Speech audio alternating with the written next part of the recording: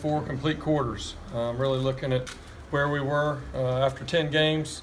Felt like we've done a lot of good things, but really as an offense overall, being able to play a complete game, feel like we did that today. Also really stressed protecting the football and had no turnovers today, and then also really want to do a good job down the field throwing the ball, and felt like Kelly did a good job, wideouts did a good job. I think we had 3 quarterbacks with over 100 yards passing. I don't know if that's been done before. That's encouraging.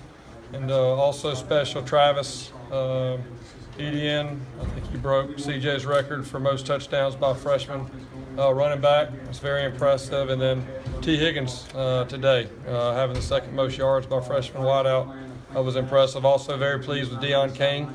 He's a guy that's just hasn't worked out for him, some opportunities the last few games, and to be able to come out today and have good timing with Kelly, I thought was really important. And so a lot of good things, and get some good momentum, I think, here going down next week down to Columbia.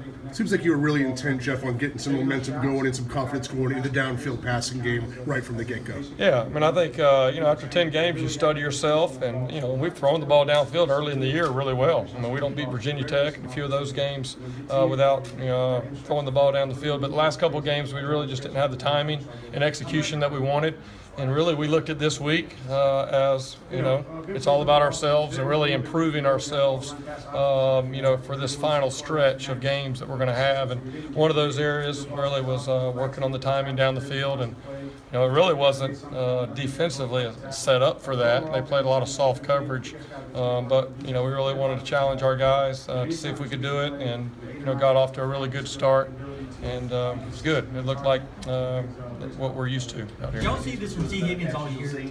Yeah, Tee's done a really good job. In practice, we've been a little frustrated that it hadn't quite happened in the games yet for him, but he's made plays like that in practice, and so it's good to be able to see. It's one thing to do it in practice; it's another thing to come out in the game and do it. So I thought, he's a player that's only going to get better and better. A very talented young man, and I think that went a long way for him today to have that type of success. How rare is that?